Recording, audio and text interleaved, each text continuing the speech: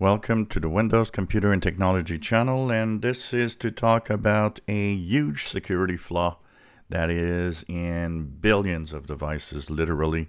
Has to do with a mix of things that are all wireless, and this has been, of course, discovered by some security researchers that are saying that a lot of devices are at risk and that some of them you can fix, some of them will never get a fix, and the more modern ones hopefully can have a fix.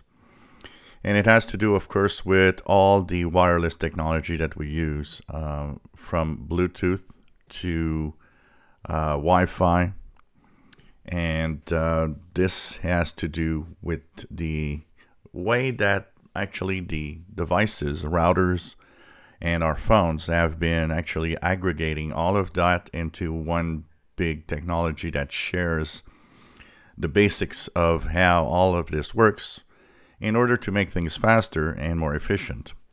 Now, like I said, some devices you can't fix. What this happens to do is that the security flaw that was discovered is that you can actually kind of sideload Wi-Fi or Bluetooth connectivity and create basically a crash in your devices that will actually give the opportunity to bad guys to steal passwords and information.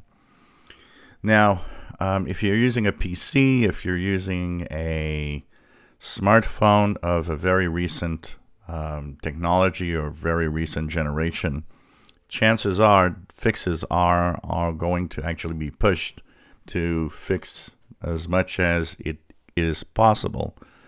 But there are devices, and especially if you hold on to your smartphone for 3, 4, or 5 years, that smartphone will not get a fix and will be vulnerable to attacks.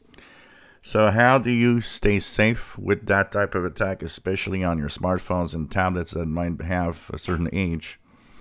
The first thing you should do is, if you don't use Bluetooth connectivity, turn it off on all devices that you don't use it. And when you actually use it, only turn it on when you need to use Bluetooth with your device. Turn it off as soon as you don't need to use it anymore. Anyways, this will have a good side, is that your battery life will be better, especially on mobile devices.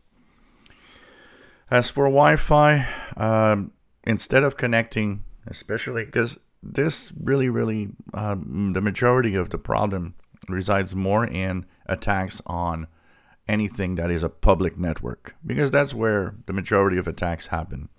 You know, your own network might be at risk because your router might actually be one of those that isn't updated. For example, I have a Archer C7 TP-Link AC router here. This thing does not and will not get any updates anymore. It's now several years old, and of course they want you to buy something new. So chances are my router is possibly at risk of some security flaw with this.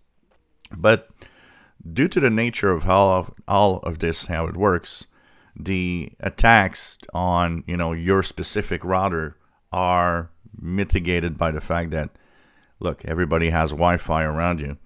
Why would they choose you rather than somebody else? And why would they choose people? Because one by one, you don't even know what you're going to get and how important it is. You want to have as much as possible. So these bad guys, the hackers, they will actually hang out where public Wi-Fi happens, because there they'll have access to hundreds and hundreds and hundreds of connections every day. That'll be much more efficient for them to steal stuff. So what is recommended is that if you are on a mobile device, you go on, somewhere where there's public Wi-Fi, don't turn on public Wi-Fi. Use your data instead, because by using your cell data, you are actually on your own little connection that is not affected, where nobody can snoop on. If you are connecting to a Wi-Fi public network, that's where it could be snooped on, especially if you have an older device that will not have a fix for it. So these are the recommendations, and like I said, for your home network, I don't think there's much of a risk of anything. on public Wi-Fi, better not connect. Better connect to your cell data instead, and turn off Bluetooth when you don't use it. I think that's the best recommendations. If you enjoy my videos, please subscribe, give us a thumbs up. Thank you for watching.